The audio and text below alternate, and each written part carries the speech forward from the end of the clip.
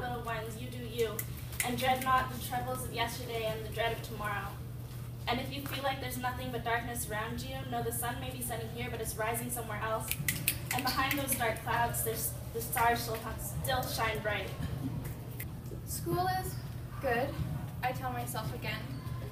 I have not got upset today, and no one has looked at me in a way I feel too bad about. But the thing I don't like is how some teachers don't believe in mental illness. Because when my body is sick, it is an excuse, but when my sadness is acting up, I have no reason to miss school, I have no reason to hand in homework late, and the thing I don't like is you need proof. My mom will not call in and say, I'm sorry my daughter is feeling sad today, so she can't go to school. Please excuse her. Please excuse her self-hatred. Please excuse her sadness. Please excuse herself. And I do not like how some teachers will not accept mental illness as a reasonable excuse because her brains get sick too. You remember when you were a kid, right? When the world was compressed into the sandbox you played in, and the mud and the sun. It was bright. You remember ever sticky hands being immersed in entire other worlds and lands. A book could keep you entertained for months. You remember phases of, I want to be a fireman, or I'll be a waitress, and even though you knew waitresses didn't wear aerial dresses, you did it anyway. Do you remember making friends with the caterpillars and marrying the bugs on the sidewalk, flying and skidding down the hallway on your magical rug, because the waitress phase is an Aladdin one now. The color blue that drips from the cut to create the river pouring from your sockets, and once you look at all that you have lost, as someone that has put you through so much, you feel the strength of hatred you haven't realized until now. Once again, I've cut loose. So go ahead, do us all a favor. Hide and stash away from your neighbor. I think I'd rather have my eyes stuck with glue, so I wouldn't have to look at you.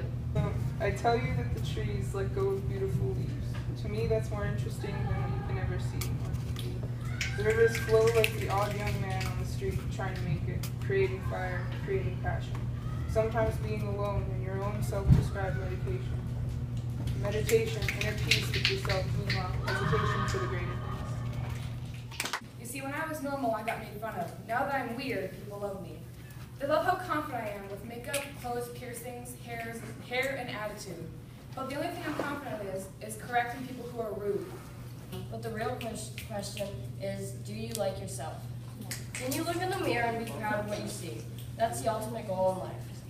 Not to fall in love with somebody else, but to fall in love with the person you can control. You. A smile may give a hint on what you are feeling, but what you feel on the inside is what you feel overall. Life is an emotion, a feeling, a roller coaster, and now hold your breath, clench your fists, and take that risk.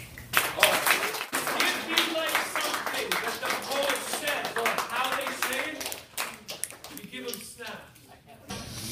Deep blue sea, what a mysterious place, so deep but yet so shallow, so empty, so full of life. Wait for the thinks who doesn't think and caves into desire like an electric fire rushing through your bones to your frontal dome and cutting out your live wires. It's electrifying, satisfying. Being young and tough, have I said enough? Would you like me to continue with nonsense about the weirdos?